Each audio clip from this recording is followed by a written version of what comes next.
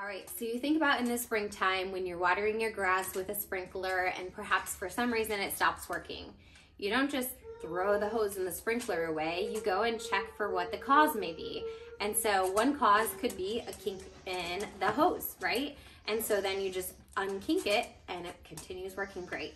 And so that's exactly why the spine and nervous system is very similar to that, in that sometimes there's misalignment in your spine and nervous system, and it can cause different symptoms, whether it be numbness or tingling or aches and pains, or just your body is off. Maybe it's digestion or heart issues, or you're having just different symptoms that can come from misalignment in your spine.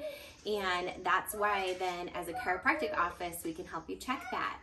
And also why a lot of people refer their friends, family, and really anyone they know to get connected, is because it can help your spine and nervous system being in alignment, can help your body function and heal better overall at optimal potential. And so what that looks like for little ones is they may have, colic or difficulty recovering from lip and tongue ties and tightness, or bowel movement issues, or feeding, like latching issues. And even when they get older, they're learning to crawl and walk and ride a bike, and they may be falling all the time or sitting weird in a car seat. Then when they're getting older, they're looking at devices in school these days and at home, and learning to play sports, and just as adults, even at a computer desk throughout the day, working out at the gym, driving a car for multiple hours, and your body is shifted out of alignment.